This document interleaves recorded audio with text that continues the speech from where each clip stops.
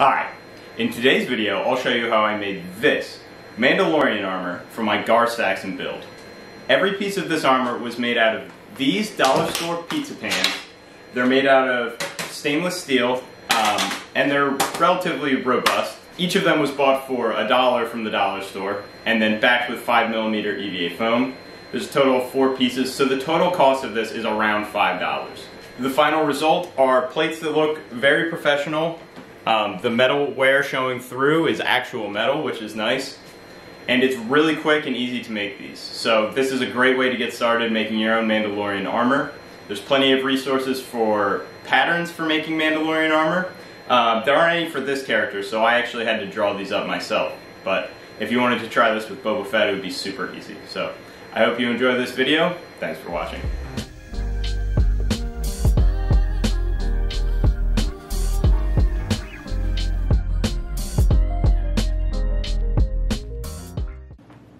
I finished my Gar Saxon shirt and vest combo. Now it's time to start making the chest armor. I made a prototype set of the chest armor right here and did a little bit of weathering practice. And these are made out of dollar store cake pans. These cost $1, less than $1 each to make, and they're made out of actual steel. Magnets sticks to them. They look really good. They should hold up well. And then they're backed with 10mm EVA foam floor mats. So my final ones are going to be backed with 5mm EVA foam, but still made out of the same cake pans. And then I adjusted my patterns slightly. They're a little less wide, and they have a shape that's more accurate to the cannon shapes.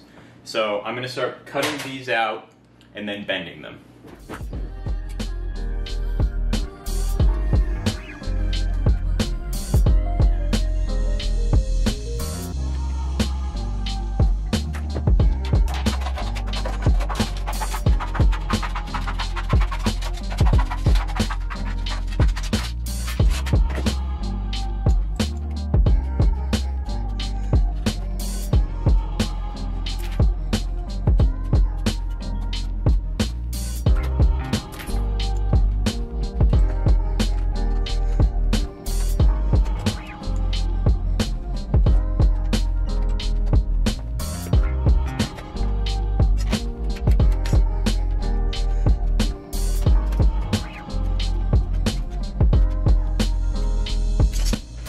This will be used to deburr the edge, just very slight.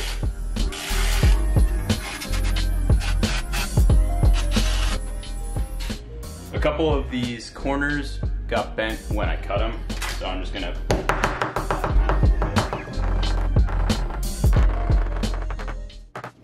cool. So that's the first piece ready to be bent. Now I'm going to duplicate this for the other chest piece and then make the abs.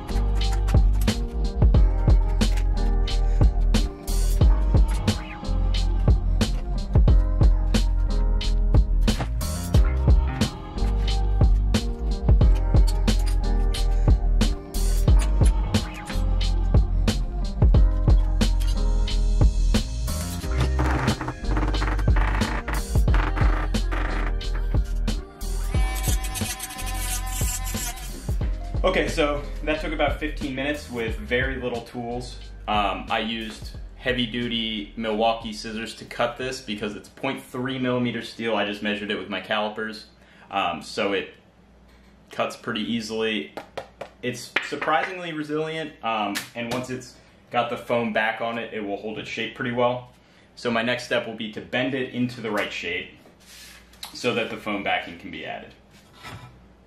I'm just going to use this steel water bottle to help roll.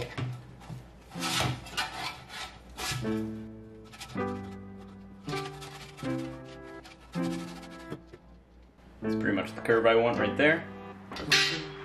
So this one is a compound curve. It curves along this axis.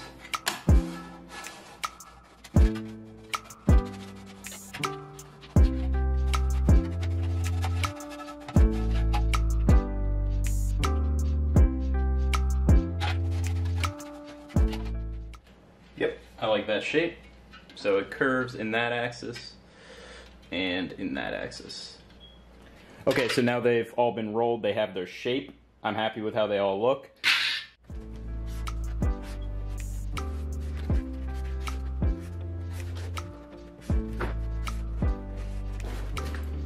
So I'm cutting these out of the foam with an X-Acto knife, leaving a bit of extra material on the outside because since it's curved, it's not going to be the exact dimensions it started as. So I'll trim them to fit after. And I just got this 120 pack of X-Acto blades, so it's really nice to use a fresh, sharp blade when you're doing stuff like this. So it just glides effortlessly through the foam.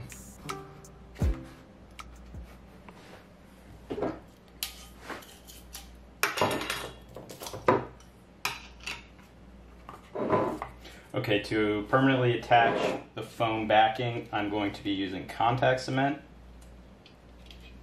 which I wasn't sure if it would work well with this metal, but it worked really well with the prototype pieces. And I'm making sure that the natural curve to the foam from being rolled is in the same direction as the plate. Okay, now that I've given it time to dry, I'm going to press these two pieces together. Adding this foam to the back will also really help it hold its shape, since it would have to delaminate in spots for it to curve or bend more. So.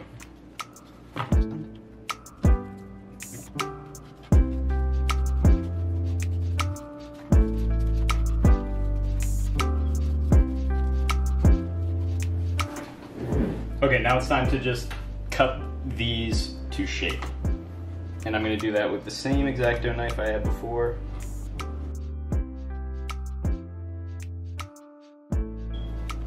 So that is an armor piece right there. Okay, now I'm just going to clean these up with the rotary tool. And I'm doing this on the slow speed.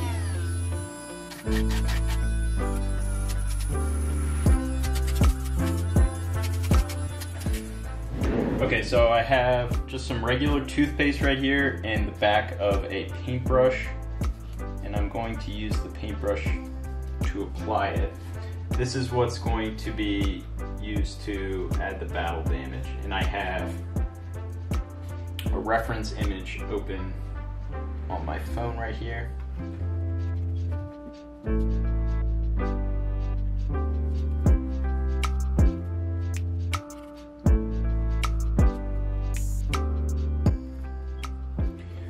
Okay, so I have my armor plates laid out here. Now it's time to figure out my mask.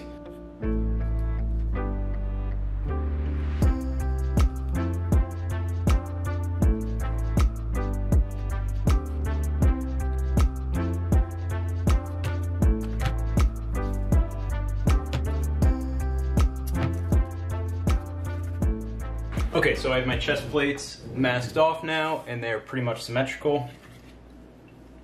Now, I have the same red paint I used on my helmet, and I thinned it down a little bit for the first coat. So I'm going for full coverage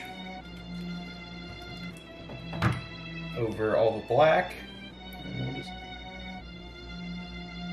This would be a perfect time to use my airbrush, but since I brushed it by hand onto the helmet, I want to try to keep that same look.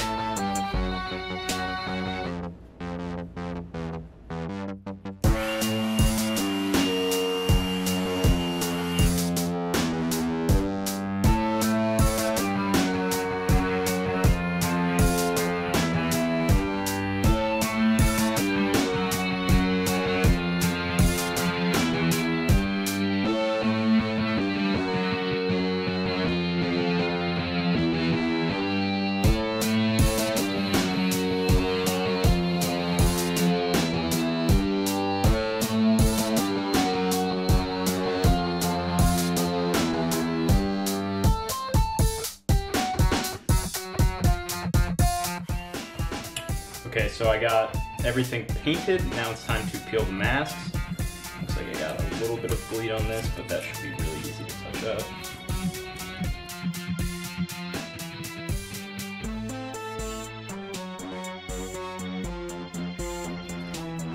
And it looks like my mask isn't peeling up any of my paint, which is really nice. It did there, but that's because that spot's been masked off with toothpaste. So now it's time to take all of these and remove all of the toothpaste, revealing the battle damage underneath.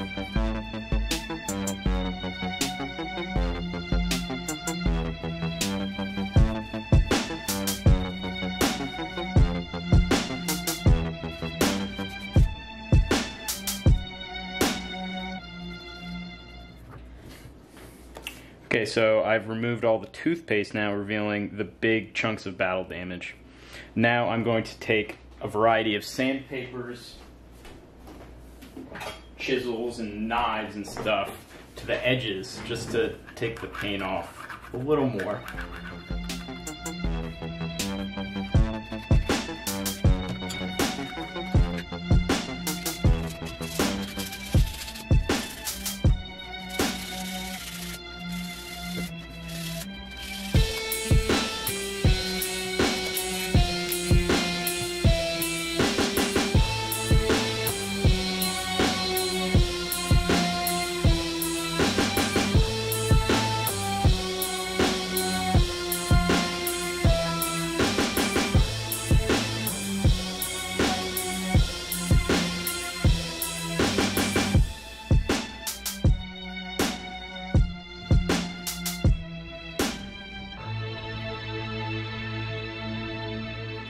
Now it's time to hit these all with a gloss clear coat.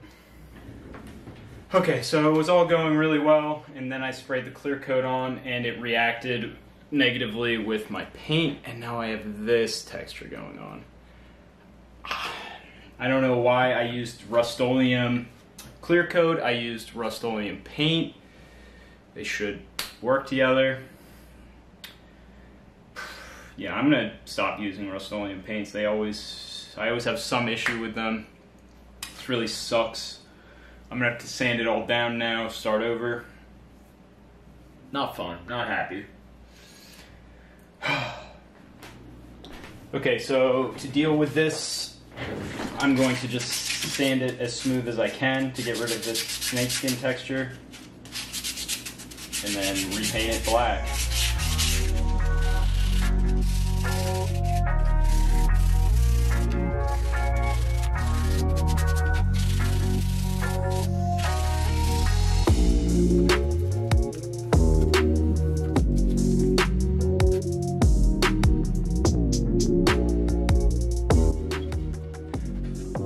Okay, so I thinned down the same acrylic paint that I used to touch everything else up with a little bit of water, and I'm going to use this to apply a dark wash over all these parts.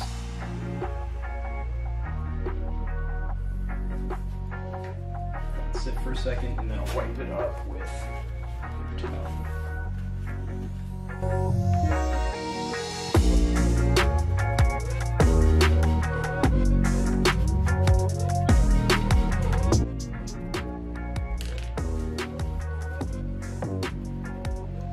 So that's what it will be like weathered versus unweathered.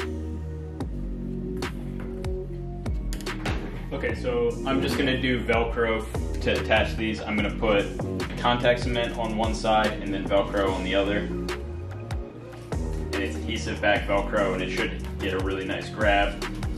And then I'm going to sew Velcro onto the vest itself.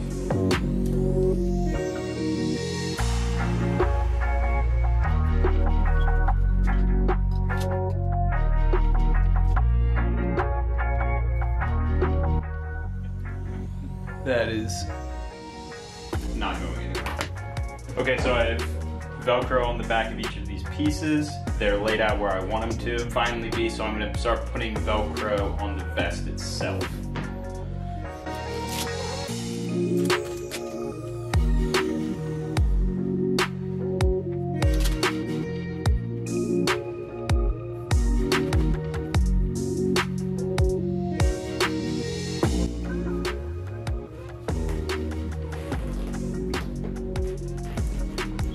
looks awesome. Really happy with this.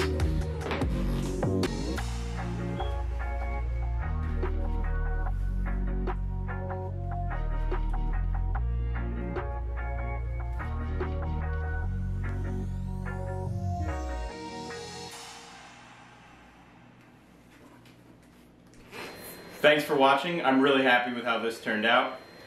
The next thing I have to do is the shoulder armor and the van braces.